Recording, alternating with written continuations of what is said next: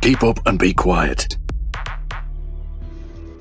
Thatcher is the old man in the gang, an old school and down-to-earth SAS operator who have a dislike for electronic aids in his lifelong profession of counter-terrorism. Considering such devices crutches, he is convinced an operator can only be valued on personal merits alone.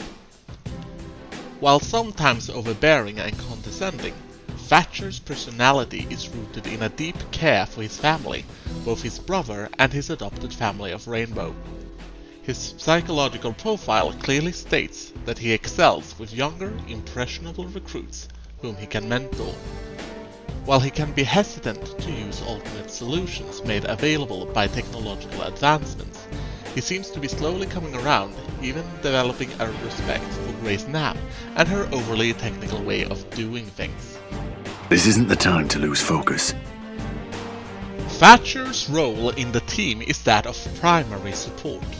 He should preferably stay with the hard breacher, Thermite, Hibana or Ace, and remove any obstacles with his EMP grenades.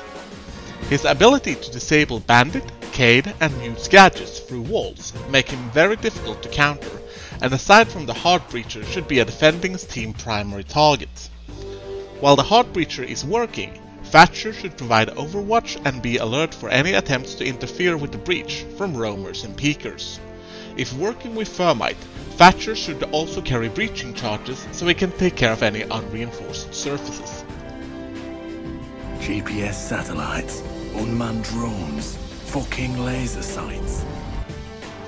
Thatcher has a large choice of weapons, but only 2 are considered useful, as his shotgun was merely added after fans pointed out that he was equipped with one in the official artwork, but could not use one in the game.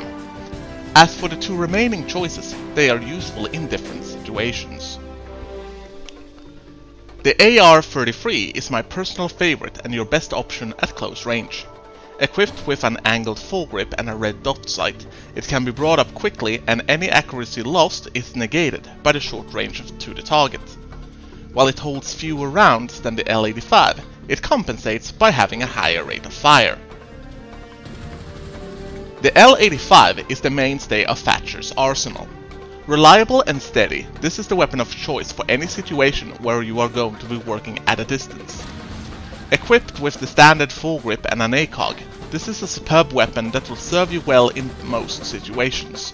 However, the increased accuracy and the additional rounds come at the price of being slower to aim properly and with less rate of fire. It is a crime against nature to put any sort of laser sight on Thatcher's weapons. Disabling electronics. Thatcher's EMP grenades are some of the best gadgets in the game.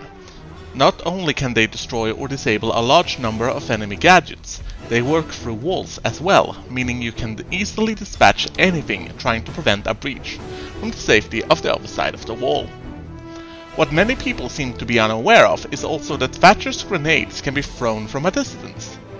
Throwing that first grenade when you are still far away reduces your exposure to enemy fire, and with practice can be an efficient tool to create a breach as quickly as possible. The EMP grenades destroy many devices such as jammers, batteries, GU mines, nitrocells, proximity alarms and Mossy's pets, to name a few. Others are merely disabled, such as Pulse Scanner, the Evil Eyes, Alibi's Prismas and the Yokai drone. EMP grenades can be destroyed by Jaeger's ADS, and drawn of course by Vamai's gadgets. Furthermore, they are the best viable counter if you encounter a clash alone. Is this amateur hour? The first thing a Thatcher player should know is that they are in support, in this case to a specific player, the hard breacher. It is therefore necessary to use the communication tools available, such as voice chat or pings, to communicate where an EMP grenade may be necessary. Map knowledge is also essential to identify the common spots where a breach can be the most effective, and where jammers, batteries and electroclaws are often placed.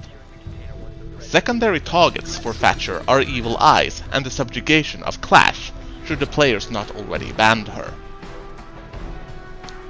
It is worth repeating that a Thatcher player is not a fragger first. They may shift into this role once their EMP grenades are expended, but as long as they are valid targets, their lives are not theirs to lose. It belongs to the team. That said, be confident that you can take your own decisions regarding where an EMP is needed, and do not save them if you find a good target of opportunity. While this have become somewhat of a fashion to try and use EMP grenades to waste charges on Jäger's ADS, this should not be something you do out of habit. However, and this is very important, if there is an opportunity to punch a lion in the face without the team or the mission objective suffering for it, you should totally go for it.